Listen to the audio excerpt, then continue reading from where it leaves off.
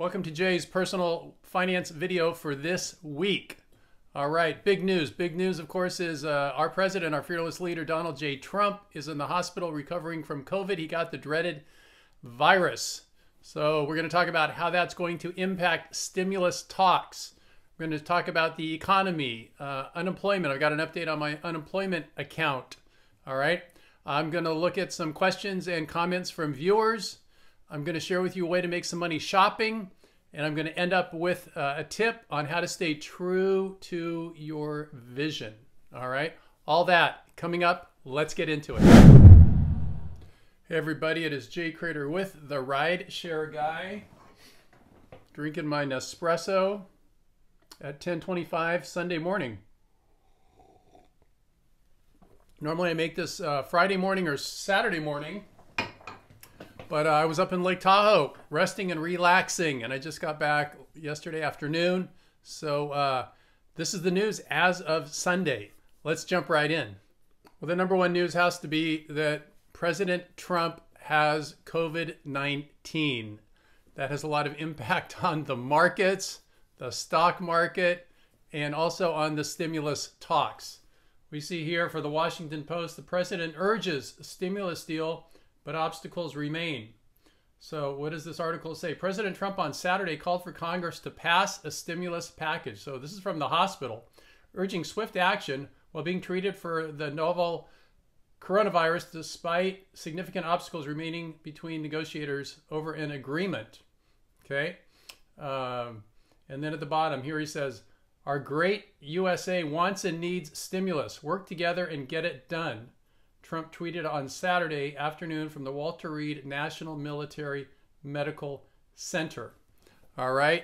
So he is feeling the heat, right? He is in the hospital. He can't go out and do what he does, which is, do these big shows in front of a lot of people. He can't be really out in front of the news like he is normally because he's convalescing and getting all kinds of medicines and things. And he hasn't even gotten to what's typically the worst part of this typically a 2-week or so process of getting through this virus.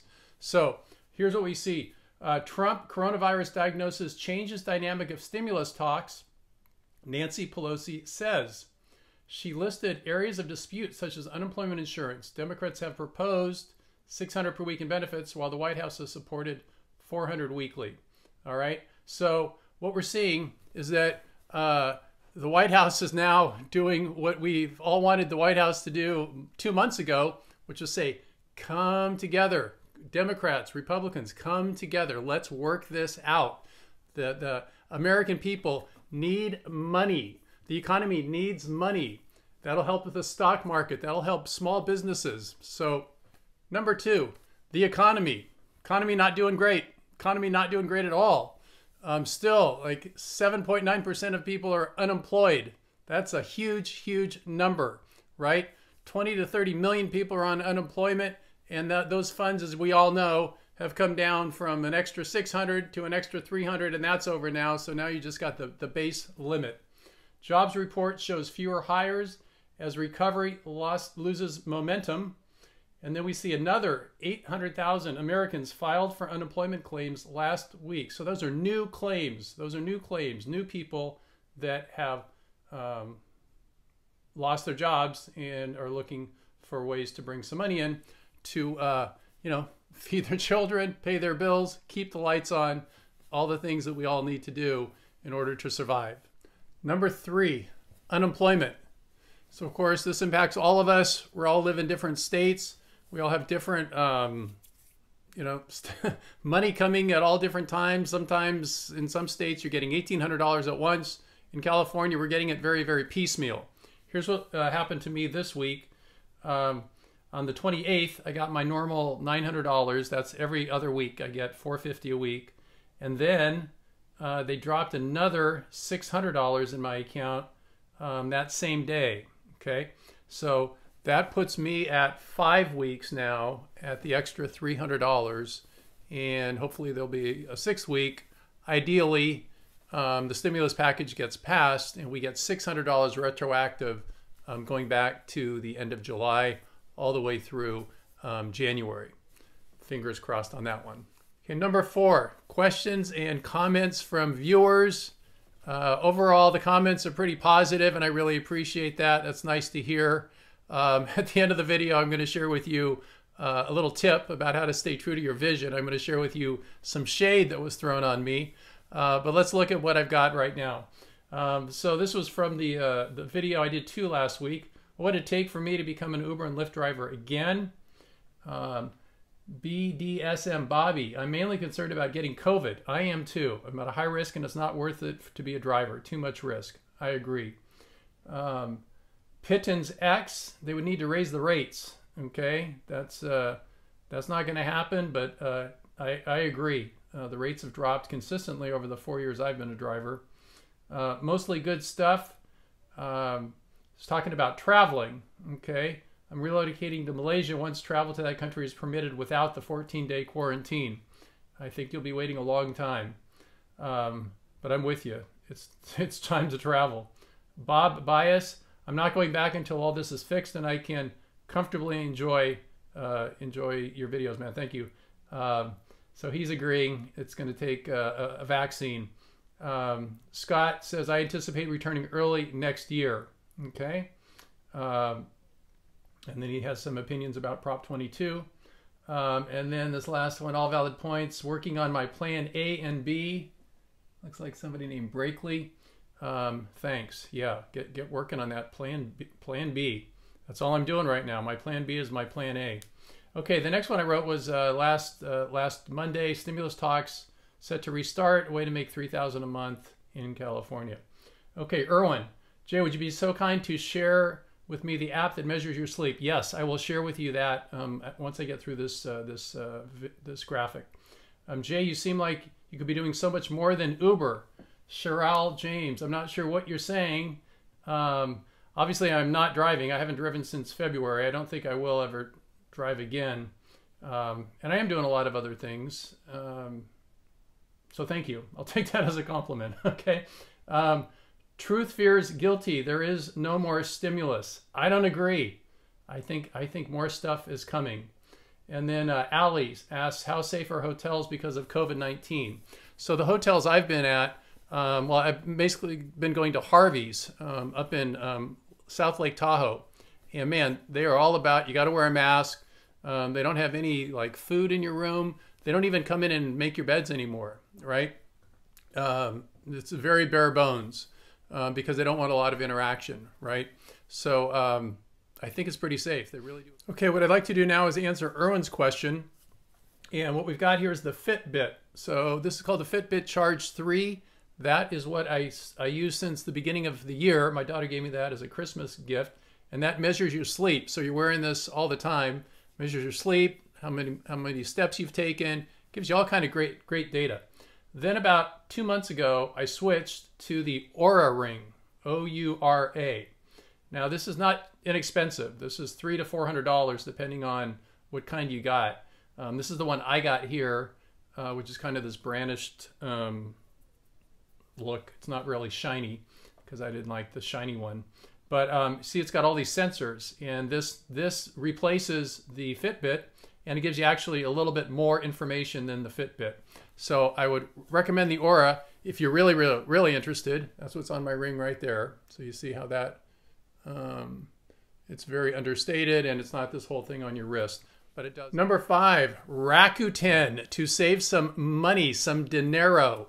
So what is Rakuten? Here's how it works. You install the app, then you shop, and then you save money in the form of cash back. And the stores pay us, we pay you. So you can see Macy's, Groupon, Best Buy, Kohl's. A lot of people use Groupon to get coupons, Nike, Dick's Sporting Goods if you're trying to get kettlebells or dumbbells to work out. And once you're with Rakuten, if you recommend it to other people and they spend $30, you get $30, right? So we've got the link for our Rakuten, so you can click on it and get it set up. And then if you share it with other people, you can make $30 if they spend $30, right? So that's another way that you can make some extra money, not only referring it to other people, but also in saving money on your expenditures. Okay, 6th and final segment. Say what? So, you know, so we all have this vision of our lives, yeah? And my personal development tip is don't let the naysayers impact you.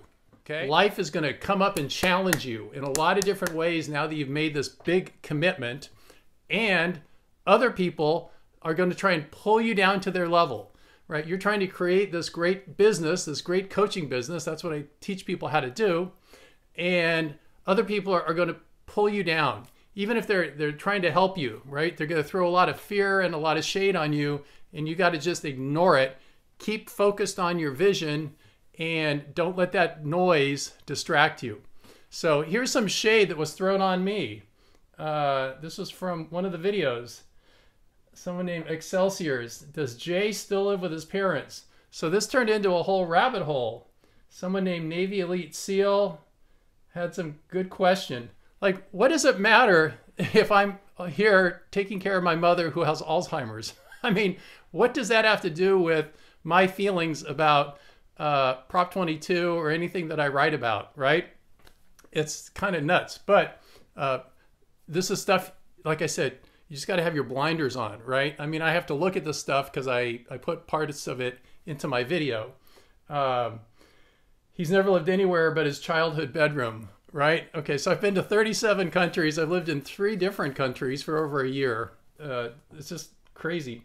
And then Amanda Farron, God bless you. She stands up for me. Really, really nice.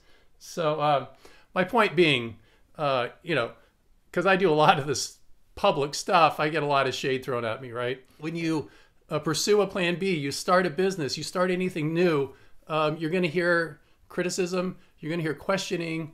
You know, is that the safest thing to do? Is that the most secure thing to do? Probably not, right? It's probably one of the least secure things you can do is branch out and start your own company, start your own coaching business, start your own consulting business, start whatever gig that you're going to do. And you just got to ignore the noise. Just realize it's going to happen, but just ignore it. So that's my tip for you for this week. Key takeaways. Pray for a long recovery time for President Trump so he gets better, but doesn't get right back out there too quick because he could have a relapse, right? Hope.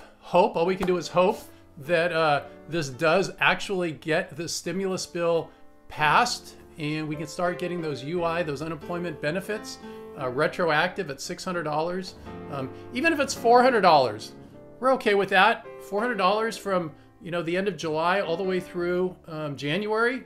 That's still pretty darn great, right? Still pretty great. All right, hang in there. Keep working on your plan B. This is Jay Cradeur with the Rideshare Guy saying thanks for watching. Please give this a thumbs up. That helps more people to see it. And if you haven't subscribed yet to our YouTube channel, subscribe. Set up notifications so you can know when we do our next YouTube channel, and you'll also be notified when there are more videos. We do a video every single day, so there's lots of good content. Y'all gotta have a great day. Be safe, wear a mask, and I'll see you next time.